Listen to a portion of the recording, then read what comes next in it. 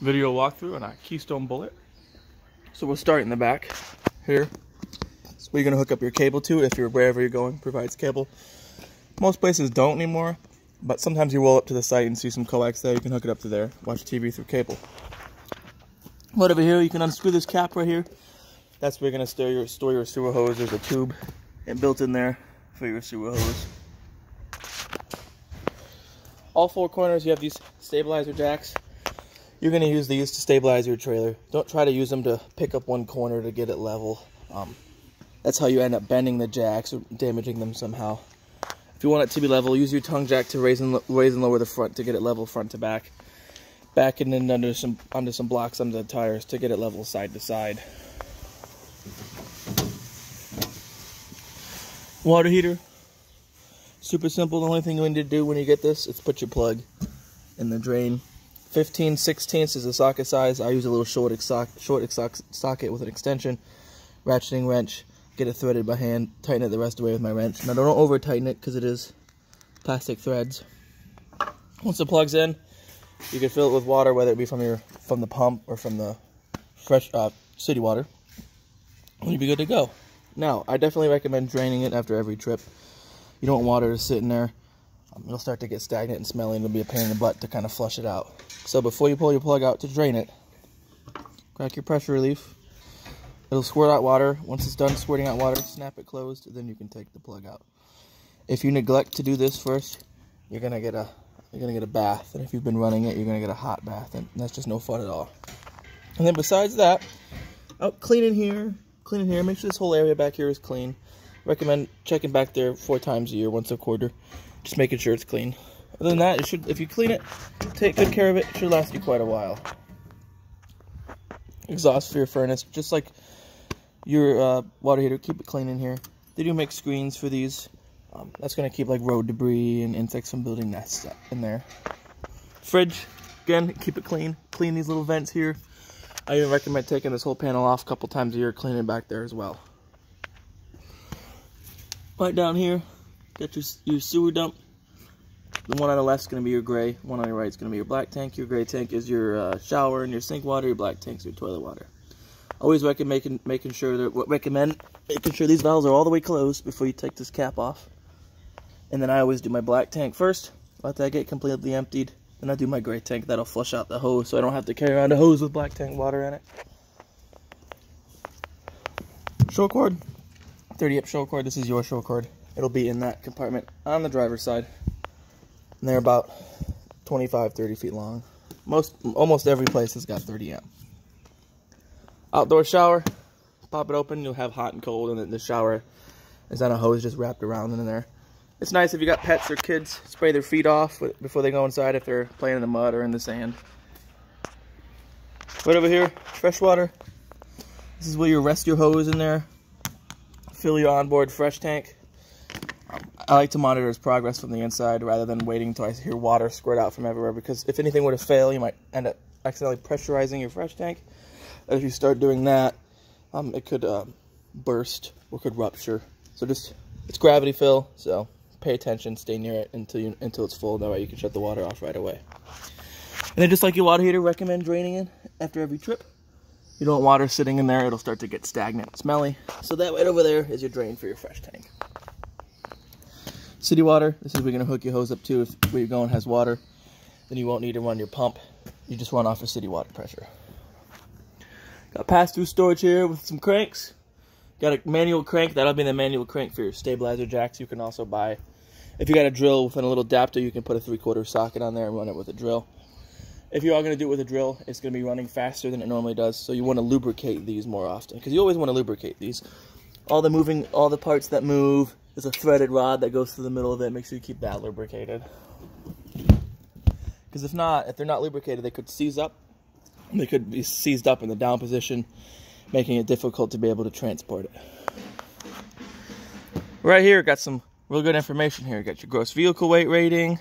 That's the most this trailer will ever weigh. So that's not its dry weight. Keep that in mind.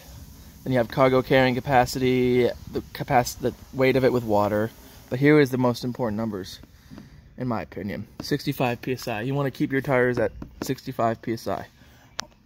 there's going to be a different number printed on the tires. That's the number you want. Coming over here, get your Group 24 battery. It's RV marine grade battery. In the winter, I recommend taking the battery completely out, storing it somewhere warmer, I guess, your basement or garage. Anything warmer, just sitting out on the side, because the winter's harsh on these batteries. And then if it's going to be a long time between trips, couple of weeks, recommend disconnecting the negative lead off your battery, so the battery is nothing's using your battery while you're away. Then over here, you're pre-wired for solar, so you buy the kit for solar. You can hook it up through there, and then all that does is trickle charge your battery, so you can go primitive camping somewhere and at least try to keep running off of the battery without it dying. Let's see if I can pop this open. Dual 20-pound cylinders. They're all full, so you don't got to worry about getting them filled.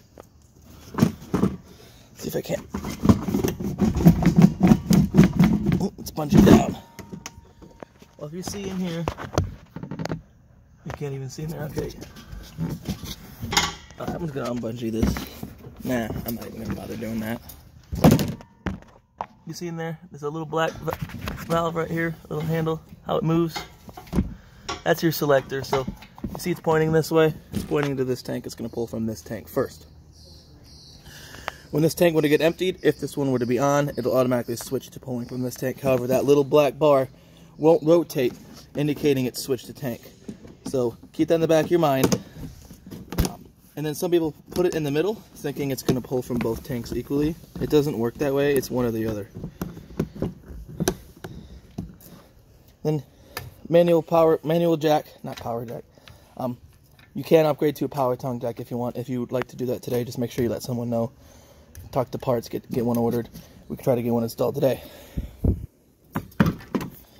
7-way, this will plug into the back of your truck. This is what's going to allow like the turn signals and the marker lights on the trailer to work. And then the brakes on the trailer to work. Well, the brakes on the trailer will only work if you have a brake controller in your truck. Then chains, make sure when you hook them up, you cross them. Right over here, hooked to the other chain is a breakaway. That goes to a little box in there.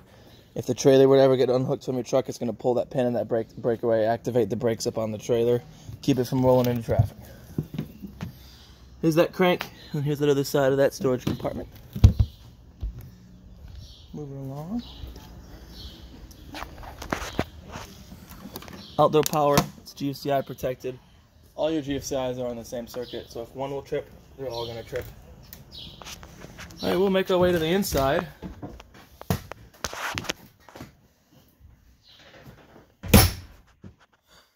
On the inside. Let's get some lights in here.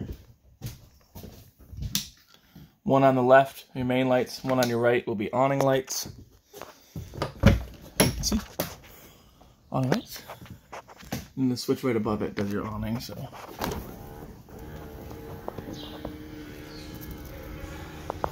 Make sure you don't have your door all the way open, or else your awning's going to run into it. And you might risk bending the awning arm, scratching up the door. You don't want that.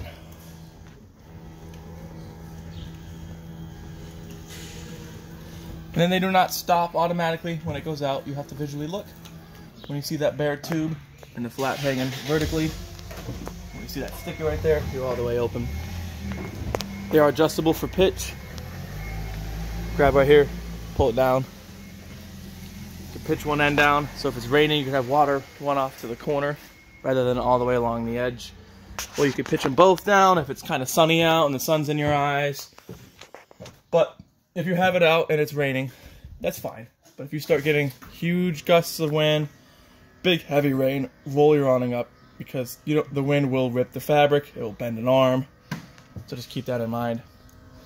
And then if you roll it in wet because it was raining, as soon as you get the opportunity to, as soon as it gets sunny and warm out, roll it back out, leave it out.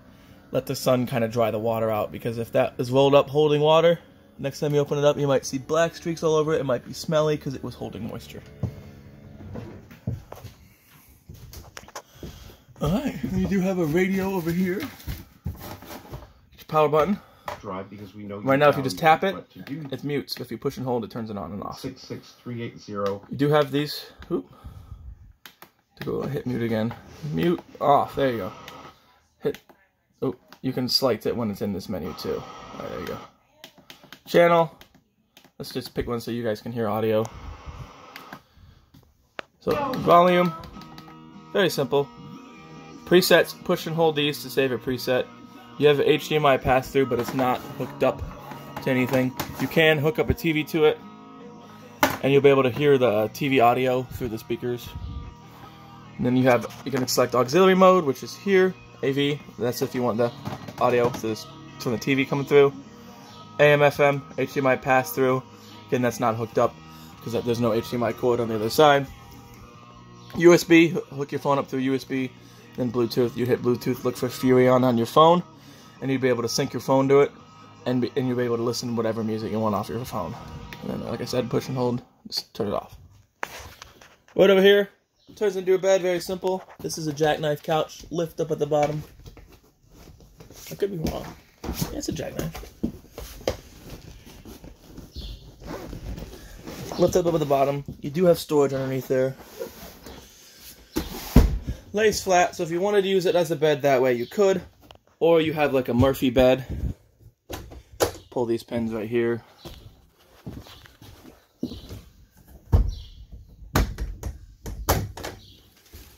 This will fold out. Like that. Then you just unfold the rest of your mattress, and that makes a Murphy bed. That's what I've always been told it was called. It's nice. It keeps it compact in here. Gives you plenty more room for extra storage and whatnot.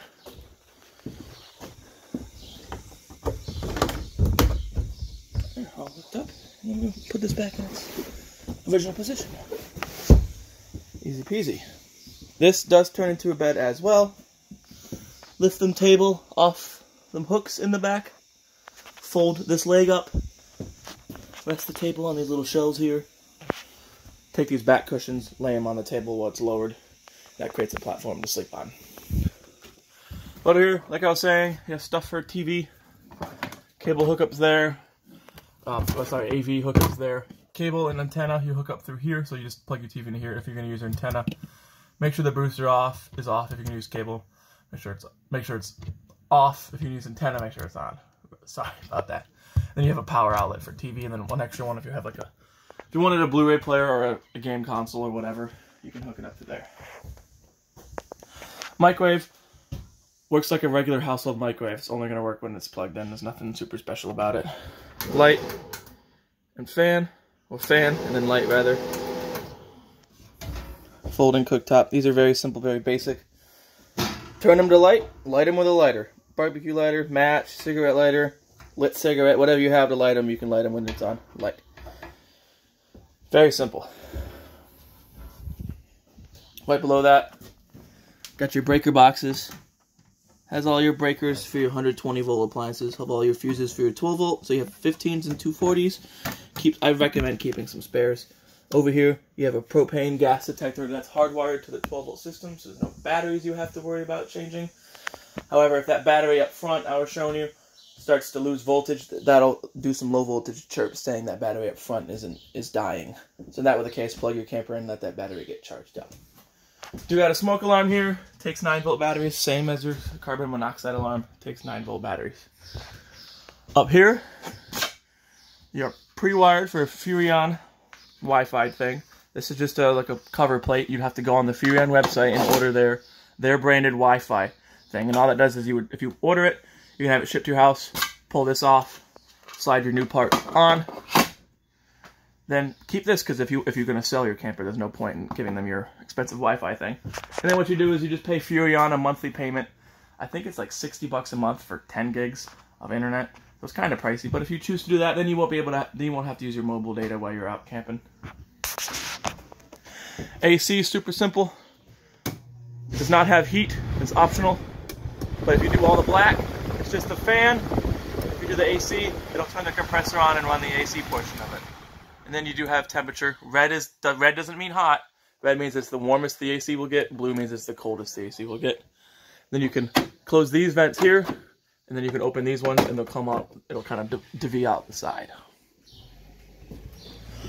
Fridge, super simple. You have on or off, and then auto or gas. It's even labeled what it looks like. Just recommend leaving on auto. Auto's going to default to 110. So if it senses it's got 120 volts, 110, 120 volts, it'll run on that. If it were to lose power, someone would trip over the short cord, campground would lose power, it'll automatically switch to running off of propane if your propane were to be on. That'll save your food. Or you can choose to strictly have it on propane if you know you're primitive camping somewhere. These do take about 8 to 10 hours to get to operating temperature. So keep that in mind if you have the ability to plug it in at your home the night before. Got your monitoring panel. You can read battery. Your battery is always going to read that's fully charged when you're plugged in. You can read fresh tank, how full your fresh is, black, and gray. Now, you do not have a second gray tank, so ignore gray 2. They use these panels through all the different models, so ignore gray 2. Then you have controls for your water pump. That's if you're going to use the water from your fresh tank, you need your water pump to be on. If you're using your city water, you don't need that on. And then you have water heater on gas and electric. If you are going to run it on electric, make sure there is water in it. Also, you're going to burn out the heating element. And you also can run both of these at the same time. That's what I do. I do both at the same time. And then after a while, I'll shut off the gas and just leave it on electric. That's going to allow it to get a little bit hotter quicker. And then your thermostat for your furnace, super simple. You can see this little tab. It says off. It's pointing that way. Click it over, it turns on. You can adjust the temperature underneath right here.